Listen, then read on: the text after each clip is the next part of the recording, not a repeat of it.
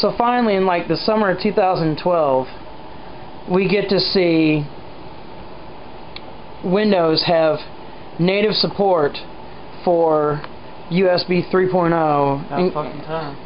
Yeah, oh yeah, and Linux has had it standard since October of 2009. Well, that task manager is using 5.5 meg.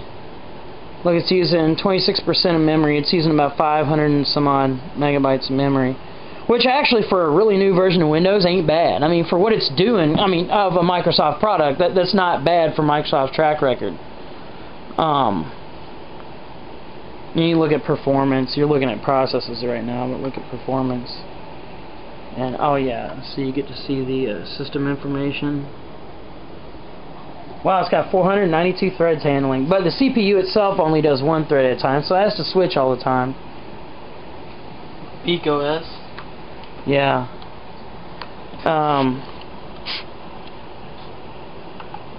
So you want to see how to do some more stuff?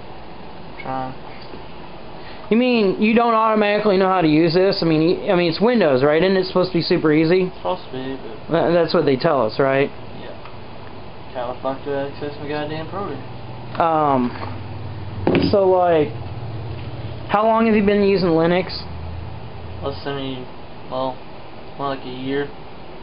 Has it been a full year? Probably, or a little bit under a year. Yeah, wasn't it like last fall when I installed it? The point is I've been using it less than I had Windows, and already... I mean, you've been using... Yeah, for your whole lifetime, right? Yeah, you've only been using Linux for less than a year, and you're proficient enough to... No, I don't. Oh my fucking god. Dick knows.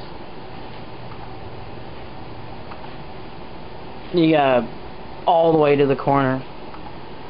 You stay out of the cat. You stay out of the cat bowl. Hey, you stay out of the cat bowl.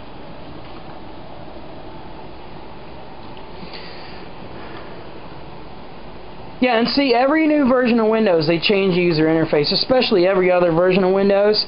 So you basically have to relearn your computer, don't you? Pretty much. And supposedly this is easier than Linux, where every version you can choose which graphical user interface you have, and then the graphical user interfaces don't change very much. So basically, and the menus are so elegantly organized in Linux, right? Yeah, much more than this. And Linux is free. Where the fuck is goddamn Microsoft Paint? You know, I don't know if it's in there. I'll tell you what, go back to the file manager or the Windows Explorer. It's right there on the panel. And if it wasn't for me being familiar with Linux for over 4 or 5 years, then I wouldn't have even, and just search in it for a computer or whatever. It's usually in, okay, go to the hard drive. It's usually, I'll just put in Paint, because that's just what they would call it. Well, here you go to computer, and go in, browse. Okay, you'll be in Windows.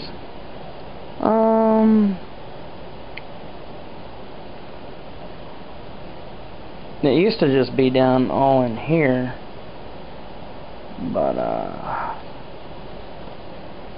don't know if it's in the system. There's the DLLs.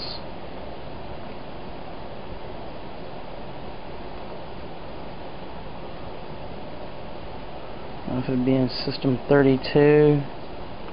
Just to access Paint like you used to always be able to do, right? Mm-hmm. I think if you delete System 32, it'll make it go faster. That wishful thinking. Because after all, less stuff on the hard drive makes it go faster.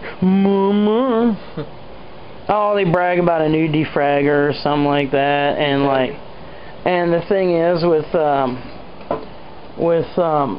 Linux, you don't even do defragging, because like its automatic fragmentation is automatically managed within the ext3 and ext4 file systems that come standard on every Linux distro. And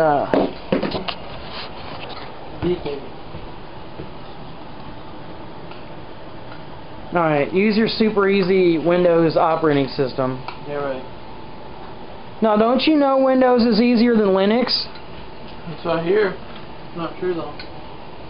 I know, dude. How many people? I mean, like percentage fraction. I mean, how many people do you see getting mad at Microsoft for how hard Windows 8 is to pick up on? I don't know. I haven't seen anyone deal with 8, but everyone gets mad at Windows in general. But they just end up reusing. No, I mean when this first hits the market, what do you think people's reaction is going to be? Probably the same with all the others. They'll be mad when it doesn't work right, but they won't know why it doesn't work right. Well, I think they're going to be madder at Windows 8 because it's way different. It's like probably one of the single most radical changes in the Windows operating system for a long time. I mean, because you know how, like, people are like, well, I mean, even, like, something as easy to use as XP, or Windows 98 in comparison to Windows 8, you know, or Windows 95. Remember how people act like they didn't know how to, I mean, they're like, well, I don't know how to I need to have a tutorial tell me how to open up defrag. I mean, you've seen that, right? Mm-hmm. And, so how hard do you think it is going to be for those average Windows users to use Windows 8? Like old people? Not just old people. I mean, look, I'm 32 and I had a hard enough time, but it was but I was able to catch on a little bit because I'm familiar with a varying degree of different user interfaces anyway, just because I use Linux all the time. Oh, that's a good market. Yeah, but like my mom had a hard enough time with XP or whatever. I mean, and 7, but like, I mean, really, how hard do you predict this is going to be to use for the people who are, let's say, familiar with like Windows XP? You think they'll be pulling out their hair? And then this will come on all the new computers. Yep. And do what they've been doing. Dude, I mean, like, you know how many people... As far as most people know, there's no such thing as anything besides Windows. Yeah, because that's all they know. The superficial, shallow world. But, like, I mean, you see how many people got frustrated at Windows Vista. Mm-hmm. And Microsoft, here in the last few years, has went from... They went from 95% market share to now it's roughly 85%. Uh-oh. I think they could lose a good 5% market share over Windows 8. Because, see, Microsoft, they force you on this user interface to only use their style, and it's so difficult to use, you know what I'm saying? Yeah. I mean, it's not like Linux where you actually got a variety of choices. Look at this beaker. Look at this beaker. He's a piggy.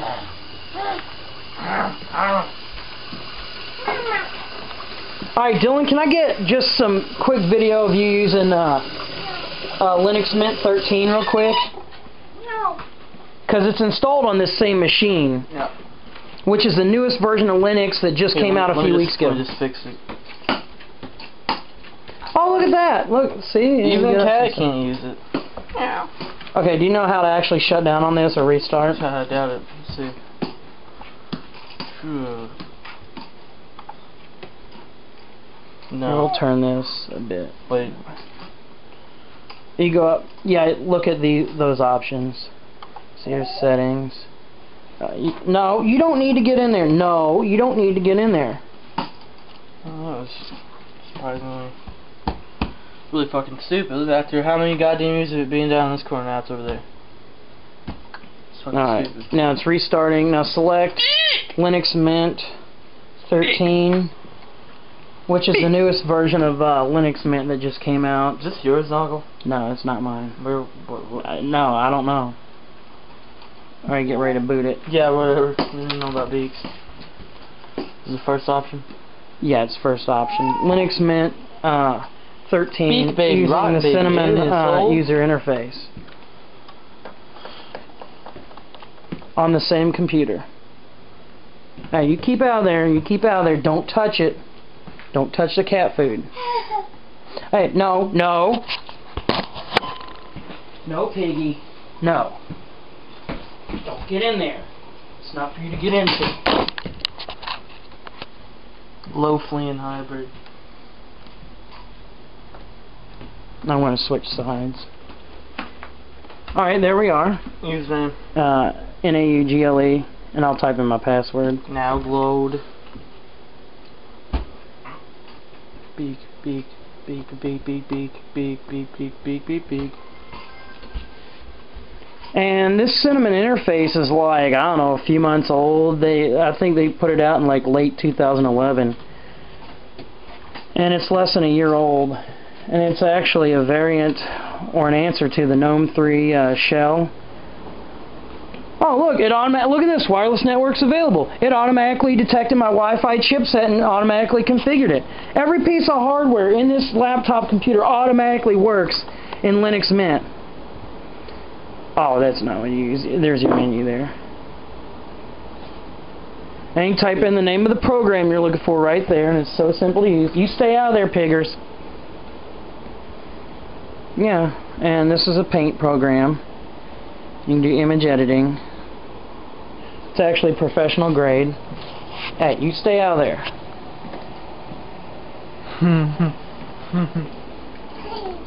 I see you over there.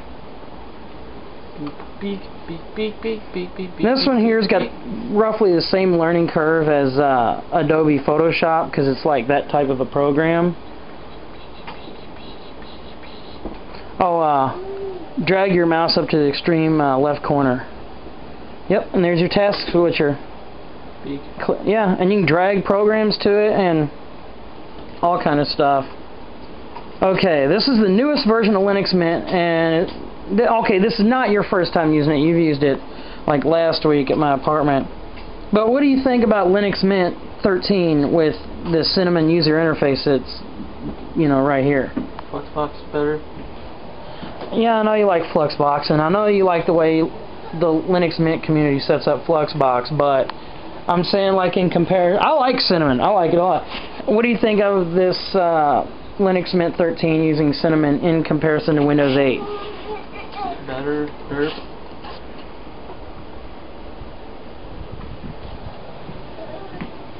Yeah, you got yourself into there. You need to get yourself out of there. Why don't you help him? Yes, I will help him. I was going to help him. What, you think I was just going to leave him there? Well, you said you were. Yeah, I done. Yeah, this will teach you not to get in places.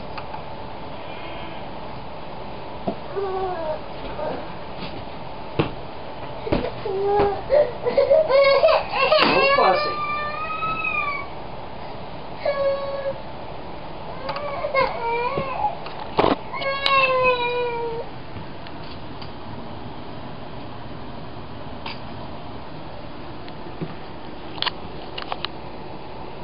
And this here just means that it's got updates that can be installed. So the newest Linux against the newest Windows. Haters, gosh.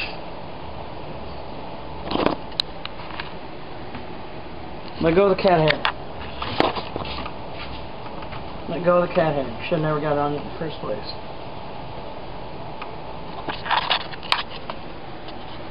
So you find Linux a lot easier to use? Mm-hmm. You actually found the menu of the programs?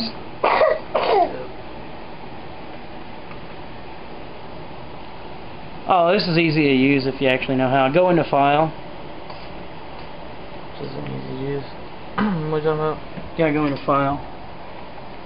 And you go to New. Motherfucker. You set your size. Now you gotta...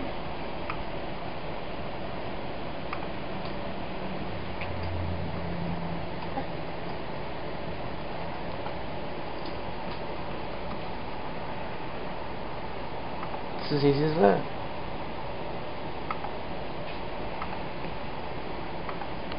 It took me a while to use GIMP also, just like Photoshop and all the others. It's basically about the same learning curve.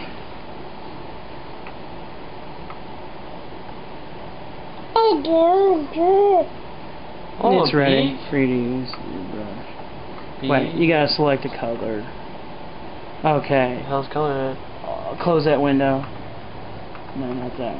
And there's colors right there, where the black box is, right there. Should be black.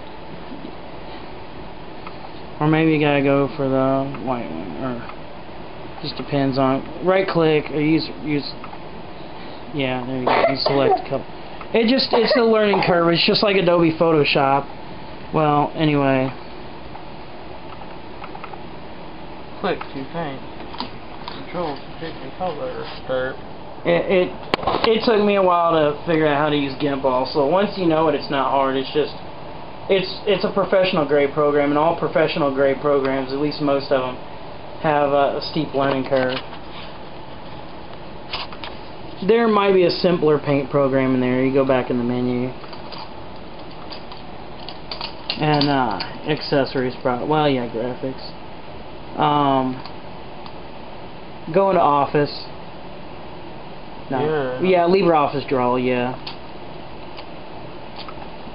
I don't know. I haven't used this before, but it's probably like that. There is a simple paint program, like there's Tux Paint, which is basically like Microsoft Paint. Beak!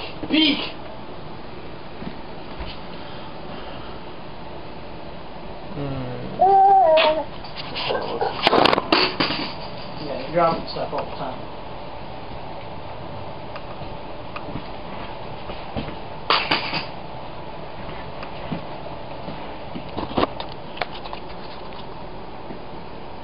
I haven't installed any software on this yet, so I mean there's MT Paint, which you can use, which is pretty much like Microsoft Paint. And then there's Tux Paint, and there's some other programs that are easy. Beak. Yeah. Rotten stink beak. What are you doing? Beak. And the shutdown process is really easy. Beak.